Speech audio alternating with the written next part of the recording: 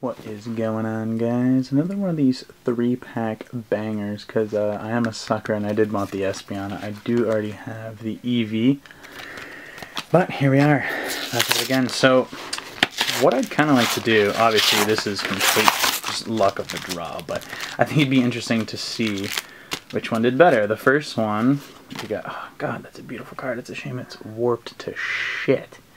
But yeah. What do you guys think? Do you think these are all luck of the draw? Like literally just completely they throw random packs in? Do you think...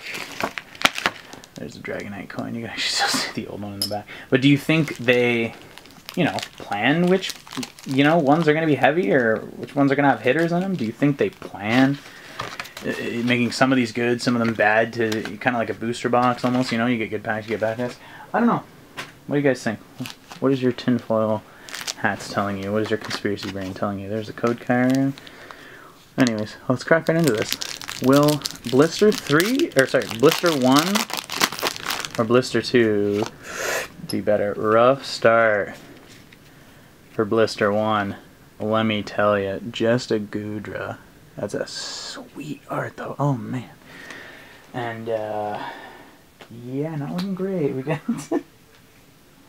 I feel like we're gonna have to do a serious comeback here. I just put all these cards in the wrong spot.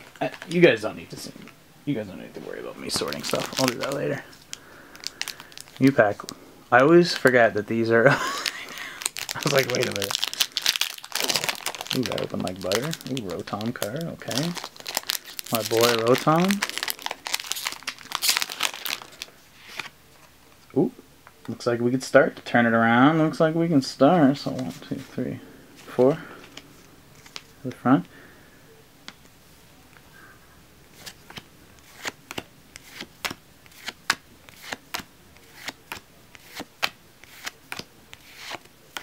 Persian as the reverse, and Breloom V.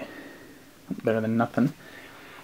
So we had 2 duds in the first one, and a V. We have 1 dud and a V so far in this one.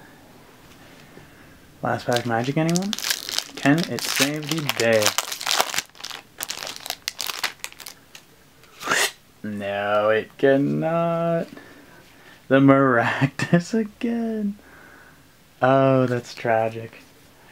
Anyways, sorry if I kind of ripped through these. My battery is on the dying side of things. As always, I gotta stop doing that. I guess actually charging it before I use it might be a good plan. But overall, I would definitely say these are definitely a gamble.